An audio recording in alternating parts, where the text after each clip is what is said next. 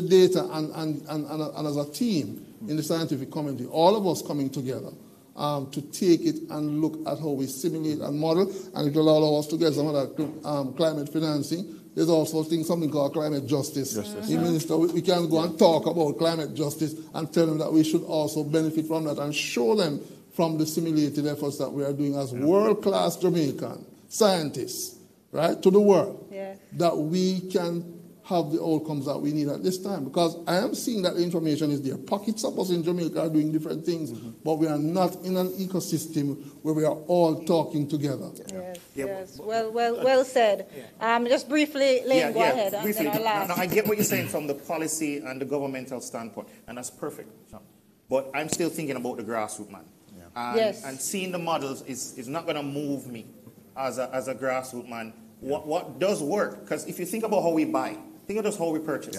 Most of the times you buy something because you've seen someone with the product, and you say, how does it work? And they say it works good, then you're quicker to believe them than you are the one who's trying to sell you the product. Sure. And so the same thing happens in this case. Now let's say we were to capture the data from this disaster, and we go in and we show this is what the size member, a 2x4 looks like this. This is why it didn't work.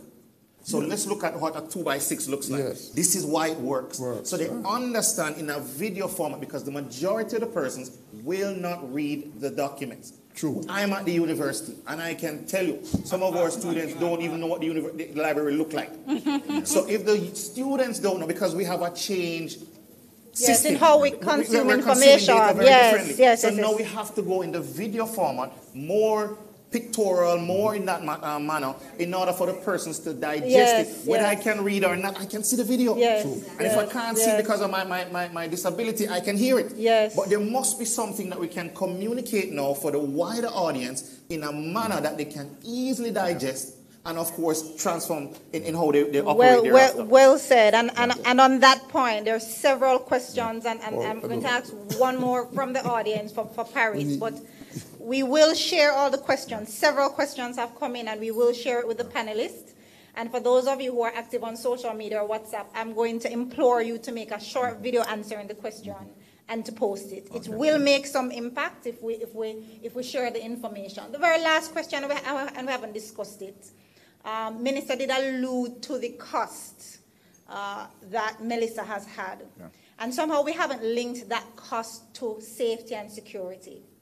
There is a growing concern about the potential for civil unrest, given the issues, given that the devastation, the absence of food and shelter and access to money is considerable in the disaster hit areas. Is there an interface between science, R&D, technology, innovation, and security and defense? How we make ourselves resilient to crime, resilient to civil unrest. Is there something we can explore there? Absolutely. I mean, you just have to look at how the R&D budget for a country like Israel, they focus a lot of their R&D, of their economy, the budget on R&D, and you can see how that redounds to their own national security posture. The ability to be resilient in many different ways. And you see the same thing in many different parts of the world. Singapore is another good example of that. And again, there is no separation. You talk about data scientists in every science. Data scientists in every science. Again, it's something that there's a realization that this thing becomes very important. I think, Minister, you'll also appreciate that there is, is one cabinet, one government, right? You guys just handle different parts of it, but you guys talk to each other. The reality is that the reality is that nothing is perfectly sequestered and siloed away from these guys, unless you and Dr. Chang fighting about something. But I mean, there's nothing stopping it from happening, right? But we have to have that vision of the integration. Science cannot just be publish and perish. You can't just have that mindset and that's it. You have to understand the downstream impact on national security, economics, well-being, and so on.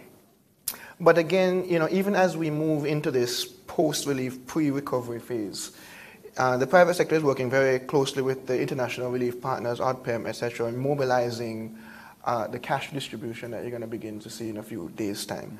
And in part of that, we're going to have to be able to get cash to areas that would be able to provide cash to beneficiaries in the affected areas. Now, to do that, you're going to have to figure out how you get the beryllium trucks there. The movement that's the first thing.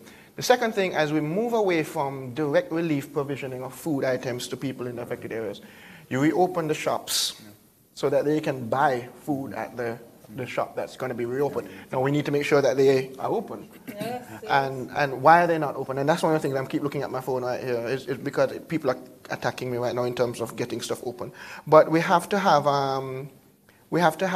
generator, Starlink, because not only is it food and food and water that they need. We know remittances, banks and ATMs, cash points are going to be very important. And again, in terms of how these places have to operate. Cliff can come and get a relief package at a handout place in Savannah Lamar, even though he doesn't live in Savannah Lamar. Yeah. We can't turn him away. But if Cliff shows up to get cash himself, we're going to have to run him. Yeah. So the whole relief apparatus has to change. Both in terms of the technology that's going to be used to deploy the cash movement and all those type of stuff. So the reopening of the economy is going to have that element there, and it's going to have to be guardrailed by national security principles. Yeah. Excellent. Minister, a house of innovation is a mansion, okay? It's a housing scheme, okay? There's so much work to be done. And I really think it was a very riveting discussion. Prof. Thorpe, it felt like we're in the middle, but we have to wrap up. We've gone about an hour and a half in this discussion, and it was a very, very vibrant discussion. And I really do thank you all, not only for your contribution today, but your stellar contribution to building our nation. I think sometimes we don't quite appreciate the contribution we really do have, the impact we do have in building the resilience that we currently do enjoy.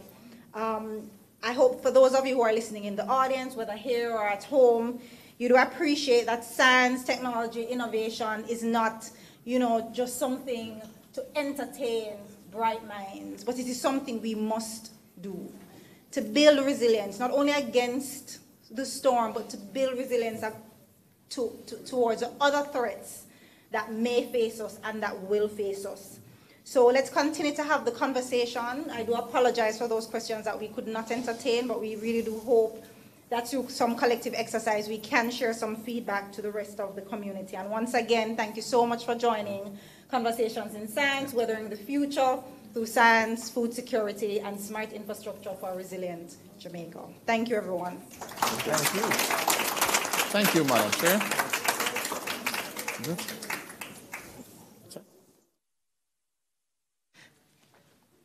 Ladies and gentlemen, you can know the conversation is good when I look in the audience and you're still here at this hour. And I looked around at the faces and I saw persons who were in tune. Wasn't it a rich conversation?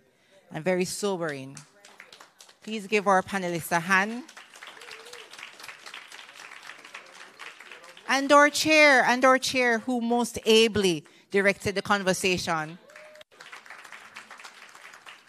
Growing up, we heard, was it a talk show? We're not just talk, we're what? We're a substance, yes. And also action. I think it did change over time. But wait, so we're not just talk, we are substance, and we are action, right? So this conversation should not just end here tonight. We expect this conversation to be moved now into policy and into procedure and into direction. Or challenged us tonight to look at resilience as a shared responsibility. And I'm sure all of us here have internalized everything that was said, and it has been sobering, and we will come together, not just the work of governments, but all of us as citizens to ensure that Jamaica thrives in this kind of climate situation. So as we bring this conversation to a close, I want to express sincere appreciation to everyone who made it here tonight. and who remained here tonight. Our heartfelt thanks goes first to the Honorable Andrew Wheatley for his thoughtful keynote presentation. Our moderator, Dr. Bailey, who expertly guided the conversation tonight. Our distinguished panelists here behind us, who gave deep insights and with candor and a depth of expertise we all appreciated. We also want to give special thanks to the SRC Board of Directors, the Strategic Committee, our partners, members of the media, and all persons who attended online and in person in this important conversation. But most importantly, I don't want to leave out, and I want to express deep appreciation to the SRC team, the hardworking SRC team who worked behind the scenes to plan and execute this conversation this evening. They're a very dedicated professional team, and I'm sure we all can say that we benefited from the discussion tonight. So on behalf of the Scientific Research Council and our Executive Director, Dr. Watson, thank you for lending your voices here tonight at this effort. Conversations like this remind us that resilience will help to shape a smarter, safer, and more sustainable Jamaica. We invite you to stay connected with us by following us, the SRC, on our various social media platforms. On Instagram at SRC Jamaica. You can find us on Facebook at the Scientific Research Council. And you can check out our website, www.src.gov.jm. And if you want to be a little more intimate with us, you can also call us. Our telephone lines, 876-927-1771-4. And you can also email us at edo or edoffice@src.gov.jm. Thank you for engaging with us tonight. Thank you for tolerating me tonight. And we're happy tonight, all of our scientists, to shed these clothes and go back to our official scientific work at labs as of tomorrow morning. But thank you all again for being here, and have a safe and pleasant evening.